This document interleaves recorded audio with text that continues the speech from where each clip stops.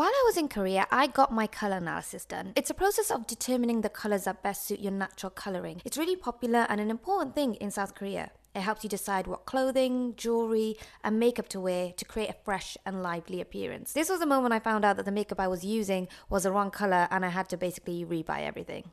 Sad times. Now with all this newfound information and knowledge, it was time to put the colour to practice and see if it works. Not gonna lie, the bright red lipstick did throw me off. Oh God. Oh my God, who is she? I don't recognise her. I don't know who that is. I don't know why I'm talking like this. I think I'm just in shock. But then after putting everything together and seeing how the colours looked on my skin tone, I understood the process. I kind of give primary school teacher vibes, I'm not gonna lie. Like eccentric primary school teacher vibes. But I'm kind of digging it. And I actually really like the result in the end. I don't know, what do you guys think? Does it work?